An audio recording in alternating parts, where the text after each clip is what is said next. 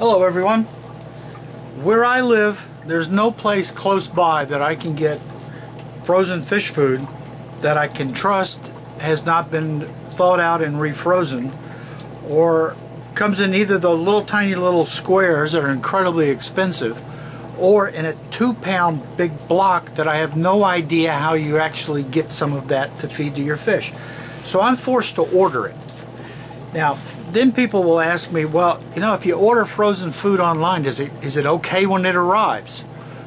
What's it look? What do I do with it? They don't know anything about it. So I ordered, and I paid the same price everybody else pays. I ordered from Drs. Foster and Smith yesterday morning frozen bloodworms.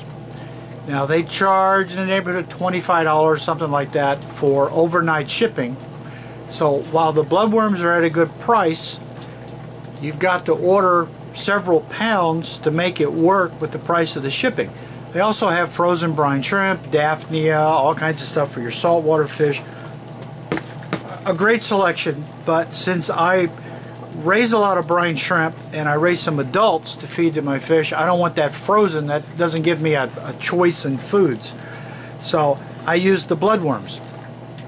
That gives me a lot of iron in the bloodworms and nutritional elements that I don't get in all of my live food, grindle worms and white worms. So here's what you get. You get, doesn't matter what you order, it seems like, you get this giant box.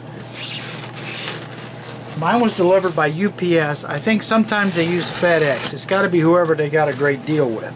So you open the box, and opening the box is pretty cool. You got your invoice, shipping papers. I'll set that aside. And then everything you get inside this box is like really cool stuff. Starts off with, they give you one of the neatest styrofoam boxes you've ever seen. If I can get it off. Looks like I may be upside down. No, okay. Fits right there. So you get a really cool styrofoam box. It's only about 8 inches tall, which means it fits in your luggage for when you fly off the fish events. You can pack this box full of fish, put it in your luggage, and you're ready to go. The other thing that you get, and I don't know how they do this, how it kills it, because these things are expensive, but they're going to pack all of the box that you didn't use with these freezer blocks. Now, you can use the freezer blocks, you can put a bunch of them inside of a Ziploc bag to make big freezer blocks, whatever, but you're going to get a big old batch of these freezer blocks. These are cool too. Then we finally get down to the frozen bloodworms. Now, I like the 1-pound containers. Mostly because I can take them and very easily, say, break a chunk off. I can just take my fist and smash and break off pieces for my fish every day. If you pick the right end, it's got one of them press things so it refills. Getting it ready for that is simple. You just pull that end. Man, spread this apart, open it up, take out your shrimp. Now, they'll pack in your shrimp, and this time I couldn't even remember how many I ordered. 4, 5, I ordered 6 pounds. So you get 6 pounds like this, nice and easy to use, easy to work with. Put these in your freezer. They don't really take up that much space. And then of course the whole bottom is covered in more of these delightful little freezer bags. Plus you get this really cool styrofoam box.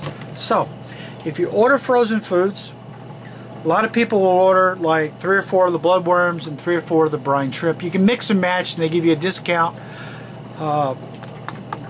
per pound or whatever, depending upon how many you buy. So the more you buy, the cheaper they get. After about 6, it's not too bad. These work out to be about $12 a pound, I think, something like that.